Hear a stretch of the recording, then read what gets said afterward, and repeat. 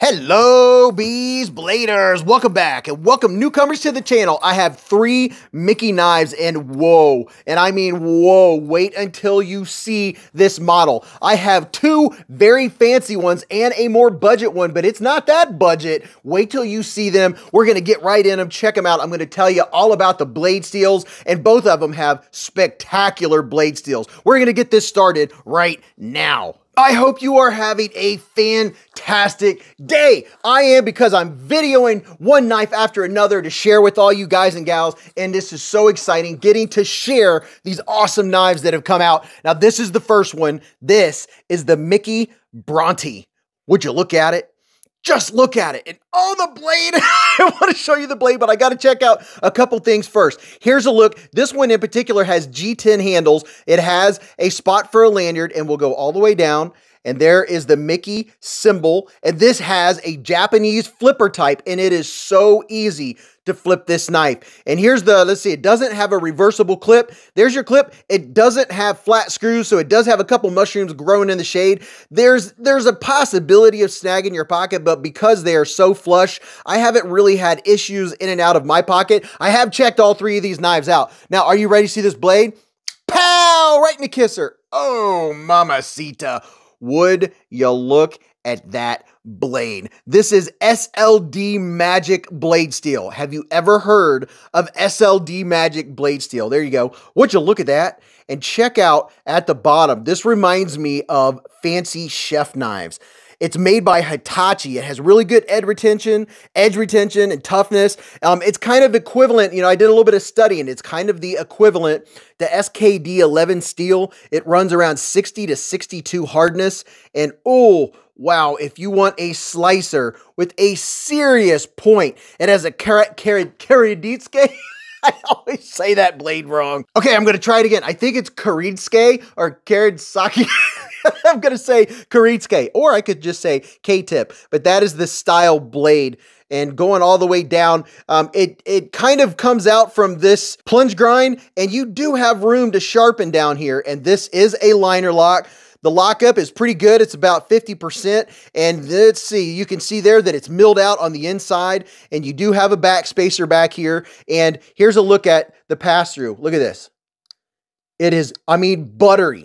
Buttery smooth, easy. And there's a look at how much room you have. It doesn't require a lot of force or a lot of effort. And then, wow, this knife is so incredibly smooth. You can see that it's centered, and you can easily flip this from over the top. Now, my hand is 4 inches from here to here, 3.5 from here to here, and from the bottom of my palm to the tip of my middle finger is 7.25. And when you have a handle like this that has completely neutral ergonomics, you're never going to have a problem with how it feels in your hand. It feels so smooth. I have no hot spots whatsoever. And when I'm holding it back here, I am just ready to cut. And if you like I like doing fine cuts, fine cutting. I like a fine slicer with a point. So this is one of those knives that I'm going to grab when I want to do some precise cutting, or in the morning, cutting up my fruit. This one is going to be spectacular. Now, if you're not a big front flipper type because you have problems with the front flipper, this might change your mind. Here's your pivot. And then you have this much mechanical advantage over top of that pivot, which means it makes it extremely easy just to roll your thumb. If you just start rolling your thumb, it just snaps out just like that. And if you've had trouble, you're not going to have a frame lock over here getting in the way. If you want to flip this with your index finger, it's very easy. And you can see just how smooth. And this is not, I would call this almost a budget knife. Now, from tip to tip, this bad boy is 8.1 inches long. It has a 3.5 inch sharpen length. The blade stock is 136 thousandths of an inch, and behind the edge, 17 thousandths behind the edge. And then these scales are rounded. They're contoured. They are very nice. Very nice. And I just looked before I made this video, and these are 15% off. It puts these at around $55. That is a very good price for what you get. The fit, the finish, the action, the ergos, and I'm telling you, I don't have problems with any of those things. This jimping up here is more for use when using the front flipper, and they don't really come into play back here. They don't give you any grip, but you don't need it. This is not going to be a hard user knife. This is, oh wow, it is an enjoyable knife. Now, let me show you what happens when you fancy this up. And when I say fancy it up, I'm talking about bumping up the blade steel and bumping up the materials. Here's one version, and you can't see because of the light. That is carbon fiber, but wow. And I mean, wow. Let me show you this. Look at this. Blue fat carbon. You could call that Arctic Storm. You could call that whatever you want, but that is beautiful fat carbon on this version. And this is going to be a nicer version or a nicer variant. Everything else is pretty much the same as I described on the other ones, except, but wait, there's more. The blade steel on this one is ZDP 189. Look at that. I told you I had them out playing with them. Look at this transition. The transition down there on that, oh my goodness, on that secondary bevel is just gorgeous. It is wicked. And this, yeah, there you go, ZDP 189. And if you look down here, the sharpness of this knife is just unbelievable. It's 132 thousandths of an inch for your blade stock, and then it comes down to 17 thousandths. Or no, this one is 16 thousandths of an inch. These two right here are 16 thousandths behind the edge. And just admiring that beautiful blade steel and the satin grind. The satin lines on this just look gorgeous.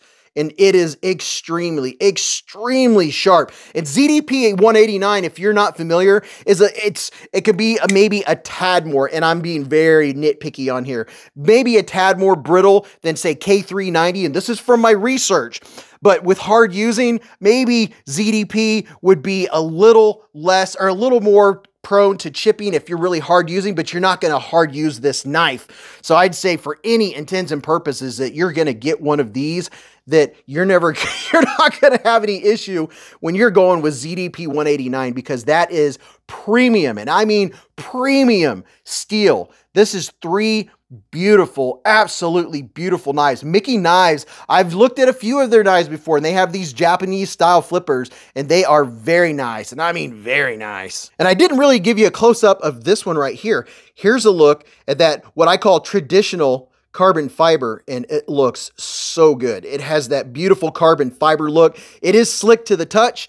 This one is also slick to the touch, but whoa, boy, that looks good. And then this one here, the G10, has a slight amount of tactile feel. Let me give you a little texture vision.